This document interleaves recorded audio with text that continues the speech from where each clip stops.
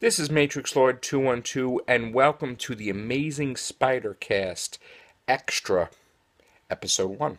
Alright, so basically this is spoilers. So if you didn't read the Clone Conspiracy Issue 5 connected to Amazing Spider-Man this month, don't watch this video, okay? Now I gotta say, I read it, and I'm, it's up and down with me. I mean, some issues are great, some issues are not great, some issues are okay.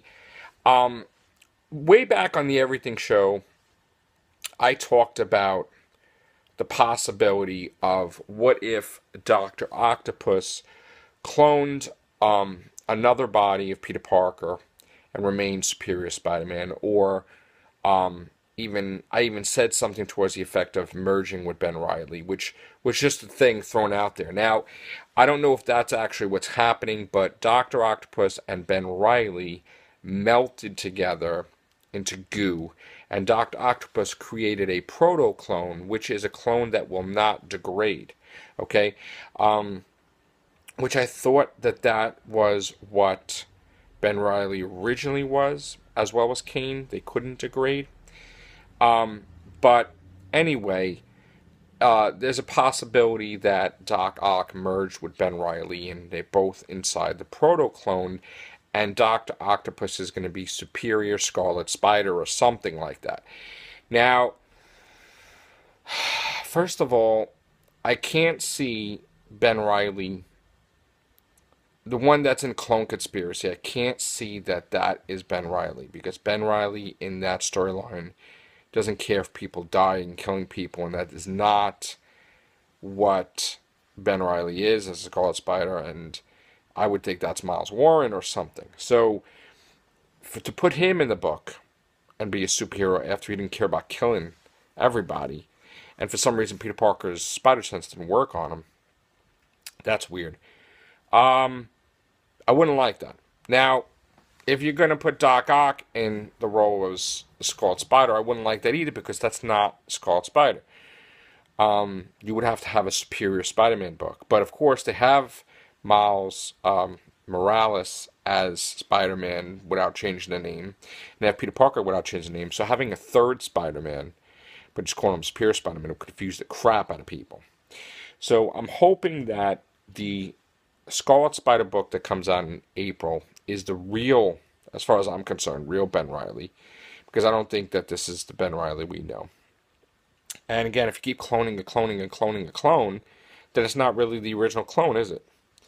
So, and as far as Doc Ock goes, I would like to think that he could stick around, and this whole nonsense about being in clone bodies and stuff like that, that stuff's over with. I hope that everybody that was a clone in Clone Conspiracy is dead, because I really don't like the thought of having his villains be clones and just flat out just have his villains, okay? If we're going to have a storyline again with the Jackal, I just wish it's different and not a scale like this. Now, originally I thought, why the hell are they creating their own book just for this? Why couldn't this just be an Amazing Spider-Man?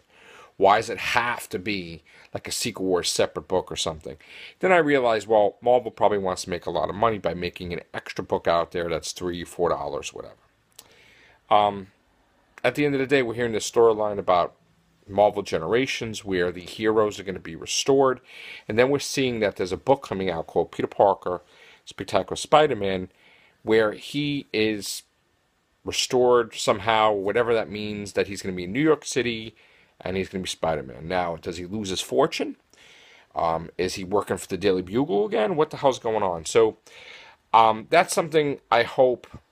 I kind of hope that he's not a billionaire anymore, because that was Doc Ock's company. So I hope that somehow Doc Ock could have his company back without it being called Parker Industries, and just be a rich supervillain, billionaire, somehow. And Peter Parker goes back to what he used to be.